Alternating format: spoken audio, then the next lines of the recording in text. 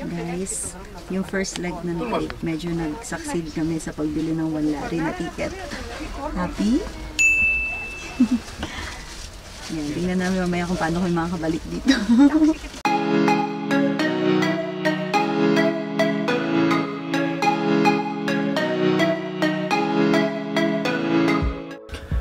Hi guys! Ngayon nandito na kami ulit sa Tbilisi.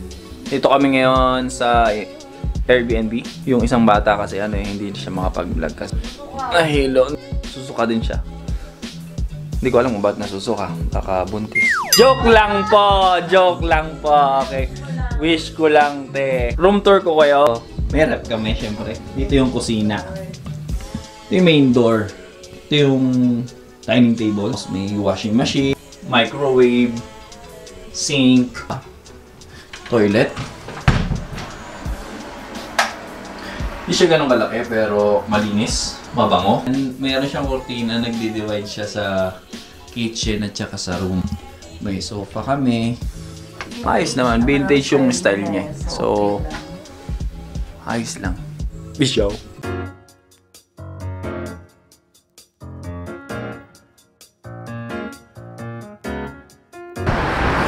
Hi guys, good morning. Good morning kasi kakagising lang namin. Pero good afternoon na po. Hindi na, good evening na po. Alas 6 na po kasi. Ngayon, on the way kami papunta Carrefour Market. Yon, hilong-hilo pa yung my friend ko. My friend? Yes, my friend. You still alive? Pakita ko lang sa inyo yung pinamili namin. Yung potatoes, bawang, yung parsley, tinapay, pasta, tomato. Kasi nag-request ako ng tomato pasta sa asawa. Siyempre, of course, rice is light. Kaya bumili kami ng Thai rice. Olive oil, pepper, kape, 3-in-1 lang guys. Ito lang kaya namin bilhin dito. Butter, Doritos, that's for me, I like that one. Sausages. Ang mga binili namin, mga pork sausages kasi kami sabik. Kaya sa mga vegans dyan, beware. Ayan, pork sausage, chicken sausage, pork, ham for breakfast. Tsaka 2 beef kasi gusto mag-steak ng asawa ko. Mura kasi ang beef dito. Tapos pork. Puro pork yan guys. So, ayun, saging, sibuyas. May wine kami guys. Bumili kami ng wine. Nagustuhan kasi namin itong wine na to. Last time nung kumain kami sa labas. Ay, iba ba to? Oh. Yun yung nirecommend mo. Ayun nirecommend. Much better daw to. So, whatever. Bumili kami ng white kasi allergic ako sa red. So, ayun lang yan. Kung nagtataka kayo guys, ba't marami? 4 days pa po kami dito. Kailangan po namin mag-stock up ng food and medyo nagsasawa na kasi kami sa food sa labas. Kaya, mas nakakatipid din kami and nag-Airbnb kasi kami. Maglalaban na rin ako. May tubig na rin pala kami dito. So, yun lang guys. Siguro mag-timelapse na lang ako ng Si MJ kasi daw magluluto ngayon. Ready ka na, chef? Peace out!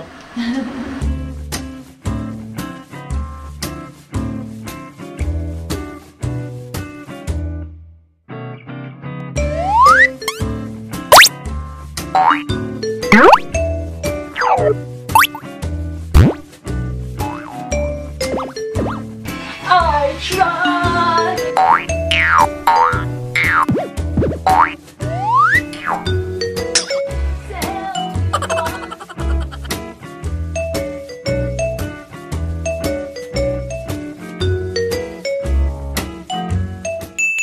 Good morning guys from foggy Tbilisi.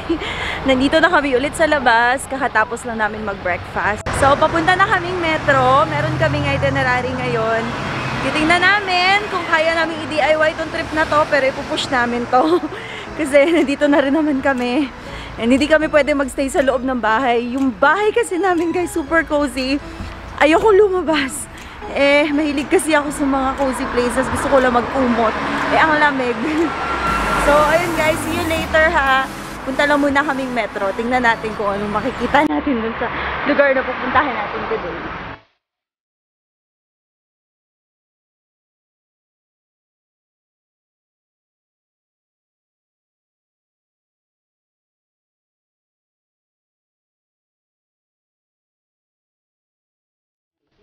Guys, yung first leg ng trip, medyo nag-succeed kami sa pagbili ng 1 lari na ticket. Happy? Yan, tingnan namin mamaya kung paano ko yung mga kabalik dito.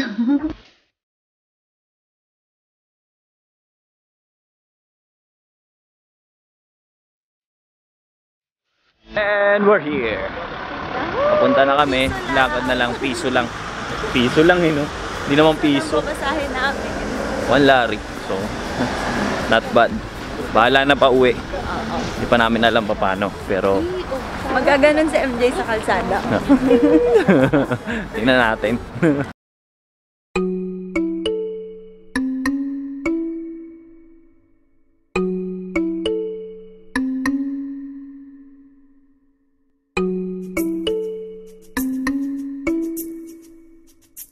Hi guys, at ayun, nasa loob na kami. And hindi namin ma-pronounce yung pangalan ng monastery. Kasi so, mahirap siya. May M, may T, may H. Hindi, may pangalan pa yung monastery. Ito, ilalagay ko na lang dyan kasi hindi ko talaga ma-pronounce. Sama na lang namin sa vlog. Ayun, isa siya sa UNESCO World Heritage. So, super touristy dito guys. Palibasa kasi it's like 20 minutes away from Tbilisi lang. And thank you Lord for the great weather. Medyo maling yung jacket ko, makapal, pero sige na lang. Okay lang. Para sa ekonomiya.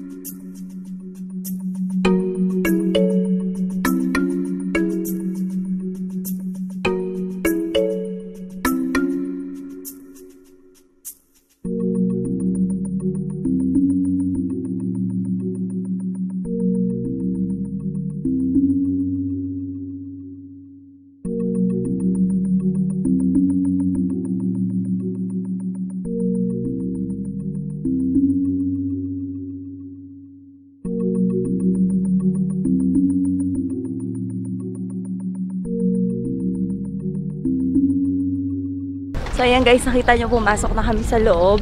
Ilalagay ko na lang dyan yung mga clips na nakuha namin. Medyo madilim dun sa loob and medyo mahigpit sila sa pagkuha ng mga video. Although matitigas yung ulo ng mga turista, meron pa rin talagang kumukuha ng sagapaan.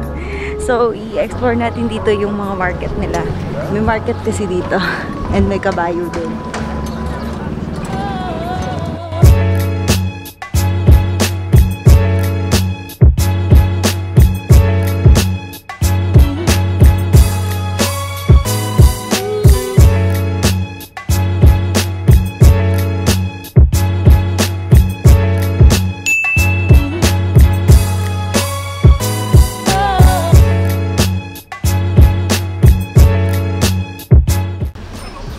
Hello guys, from dito sa market, marami kayong mabibili like souvenirs, pagkain, may mga cafes dito, bakeries, yan, may mga honey, kung anik-anik pa guys. Alam niyo na, it's a very touristy place, so nag-adjust na rin sila, napakarami na rin varieties para sa mga turista dito. At sa malamig na panahon, at ice cream. ibibili ko sa MJ niya ng pang Tina Turner.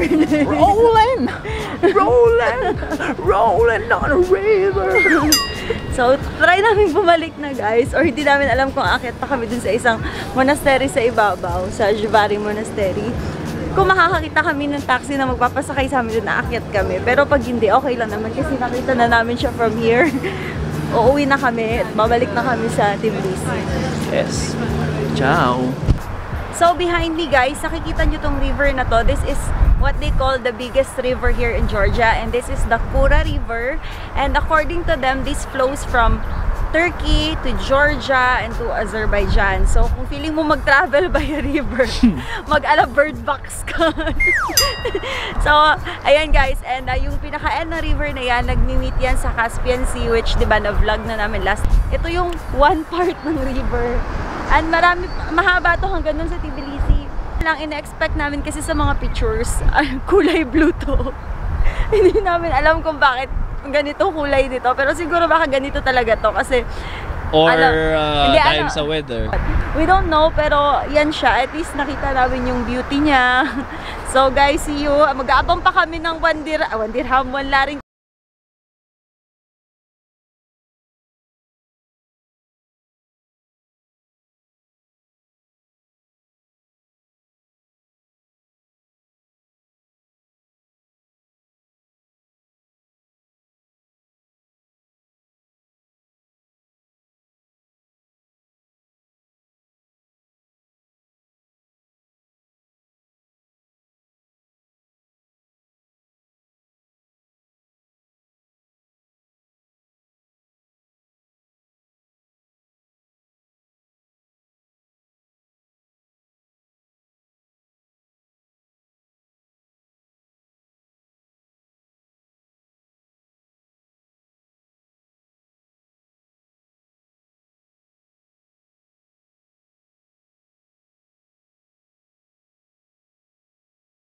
Вот это фунт. Вот грецкий арест. Ano kaya lasa nito? Beta, ilalim ka hormoda.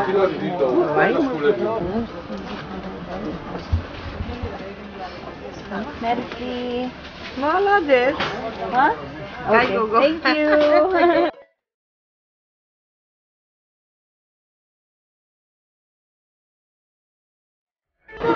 Aftermath. Ano wala nangyari? Guys, yung totoo. Huwag kayong pupunta dito kung hindi kayo prepared. Lumakad na mataas pa baba. Mag-cardio muna kayo sa inyo. Para pagdating nyo dito, prepared kayo. So guys, kung gaano kadaling sumakay sa funicular sa Baku, napakahirap sumakay sa funicular dito. Sobrang haba ng pila. Look.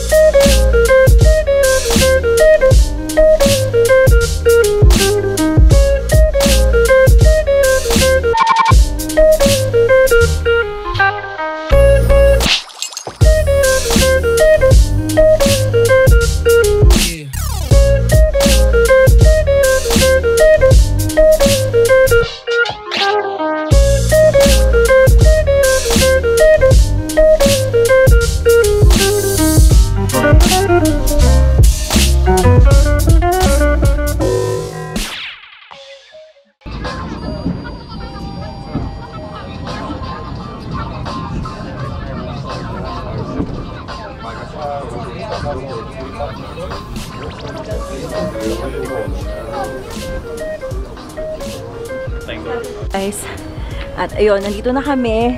Sobrang tagal namin nagantay doon sa baba ng funicular. Medyo marami kasi talagang tourist ngayon and sunset kasi. So parang ano siya, per hour ng akyatan ng mga tao. So ayan si MJ, andito na kami sa taas. And at least hindi ganun kalamig dito kagaya nun sa Baku. Na nanginig na talaga kami.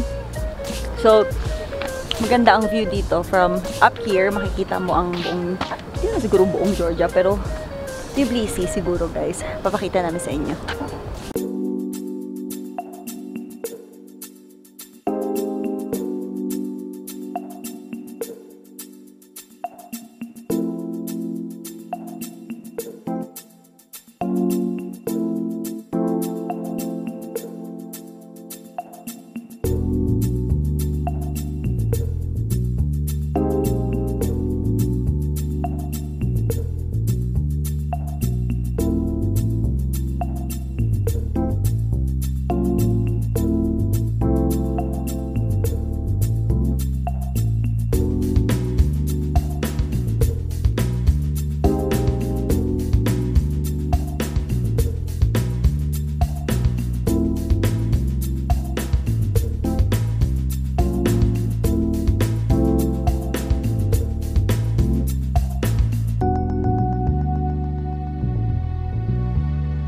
Sa stopover muna kami sa coffee shop. Eh, kailangan namin mag-charge. Ito yung Popular daw to dito. popular daw to. Chicken, eclair, tapos tea, berries. Yun, atak na siya. Hi guys, ayan, eskimo na naman ako. Of course, malamig na naman. Nandito na kami. Kukuha lang kami ng shots. Ganitong oras.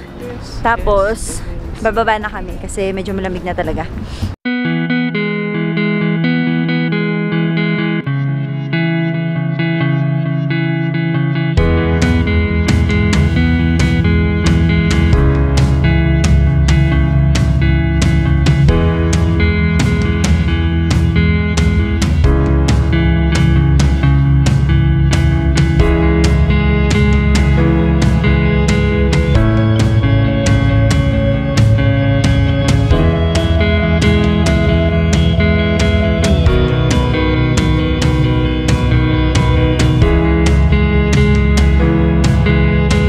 Hello guys, nandito na kami ulit sa Airbnb and it's already Siguro mga alas 11 na.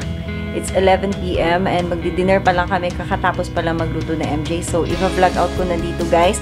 We'll see you again tomorrow. Only here sa Tbilisi, Georgia. Nandito pa kami tomorrow. So, another vlog ulit for tomorrow. Papakita ko sa inyo yung food na niluto na MJ and then vlog out na. Good night, guys. Don't forget to like and subscribe this video. See you tomorrow.